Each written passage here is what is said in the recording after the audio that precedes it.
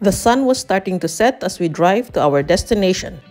Windeck Castle, a towering structure perched on a hill overlooking several towns. And our clan is here to celebrate a family's 50th wedding anniversary. At the foot of the castle's ruin is the hotel and restaurant Burg, the reception of today's celebration. We were served with a 3-course dinner, starting with some salad and curry vinaigrette, served with grilled prawns and pumpkin puree.